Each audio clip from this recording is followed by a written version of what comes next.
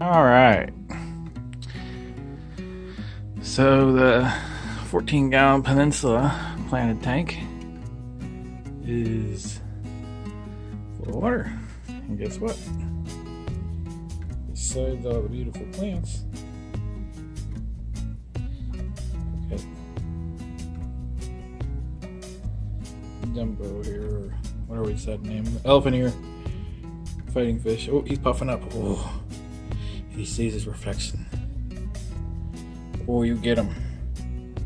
Oh yeah. Way to show off for the camera. So this was the first fill after the dry start.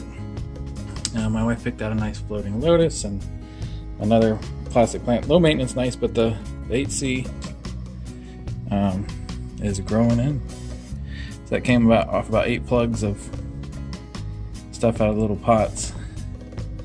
And I did a dry start method with the ADA soils, and I've got the ADA Brightly K and mineral. That goes in every day. For ferts, this goes in once a week, and this goes in once a week. And I'm going to feed him this. He might end up being the only fish in here. My wife might get another tetra. It's up to her. For filtration, we got a media rack here. We've got some filter floss, Zeovit, Aquaforce Zeovit, carbon bag there too, and then some pond matrix. And the entire bottom, this thing has like a false bottom along here. It's full of pond matrix, as much as I can fit in there. And there's another bag of pond matrix. I'm a fan, if you can't tell. A little Eheim heater. The current USA Freshwater LED. It's I think it's the 18 watt, the one with a little more juice. I wanted decent light, and so it's got a little controller.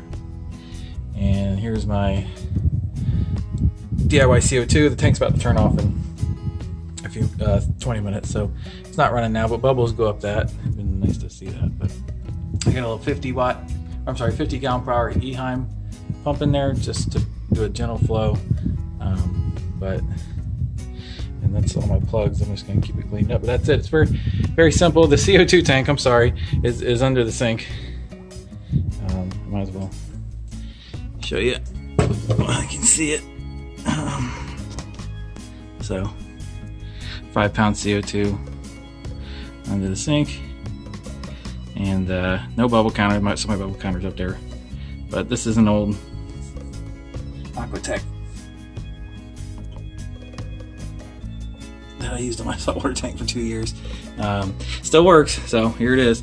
It was a little harder to fine tune it from down there and up here, so I added the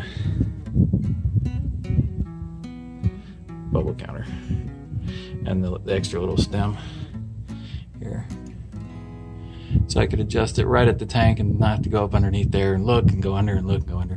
So I'm monitoring my ammonia. The tank is going to cycle with the fish in there, just because we went and got the fish, and that's how it works. So there's your temperature. I like keep under 78, like 77 to 78. We'll see. I did a dry start that grew the plant I didn't want to grow. So now I have the 8C in there. That's what I want to grow, and it just looks cool. Got a little drop checker in there.